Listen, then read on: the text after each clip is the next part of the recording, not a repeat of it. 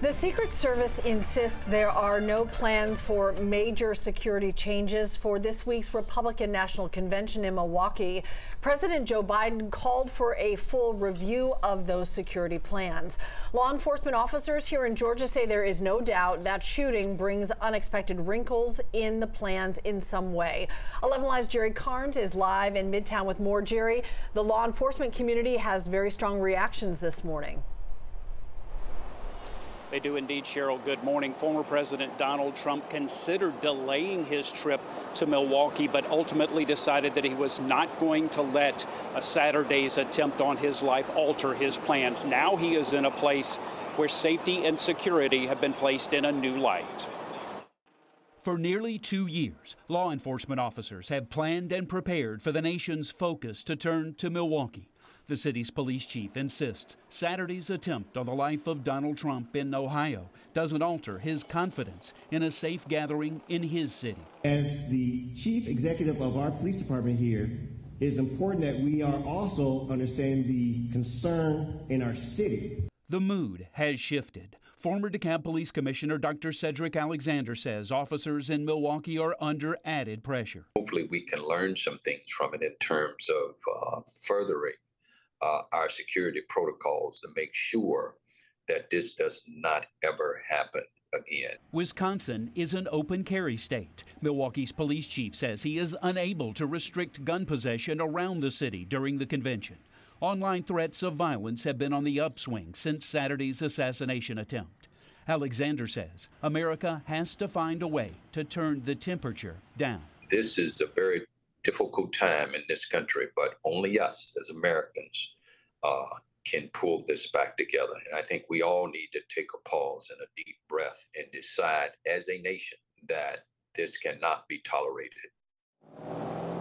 The FBI's special agent in charge in Milwaukee says there have been no specific threats of violence, but they have seen online chatter. Live in Midtown, Jerry Carnes, 11 Alive News. I know they'll keep a keen eye on that chatter. Jerry, thank you. The Republican National Convention, where former President Donald Trump is expected to officially become the party's 2024 presidential nominee, starts less than 48 hours after a gunman attempted to assassinate him. NBC's Bree Jackson joins us now live with a preview of the event. Bree, good morning. Good morning. So security is obviously a top concern here at the Republican National Convention. We do know that the Secret Service has been working on this event for about 18 months, and they say they did not feel a need to change any of the security measures that they've had in place. Emotions are high here in Milwaukee after that assassination attempt on former President Trump. People I spoke with say they are motivated after that event. His supporters say they are motivated to come out and show their support for him.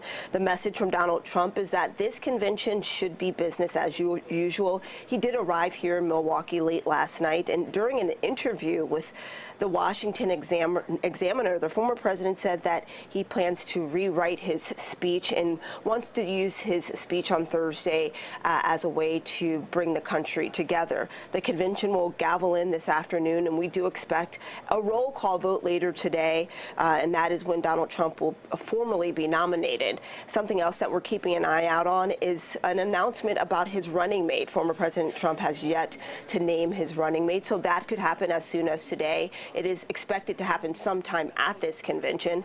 Multiple sources also tell NBC News that other people who are set to speak during this convention, they've been asked to stick to their original scripts, and some have maybe considered implementing the assassination attempt into their speech. They've been asked to stick to their original topics when they come here on stage, but the 4 days of events kicks off today and really culminates with that nomination. Trump officially accepting that nomination on Thursday. All right, Bree, thank you. And make sure you stay with NBC News for special coverage of the Republican National Convention starting tonight at 9:30.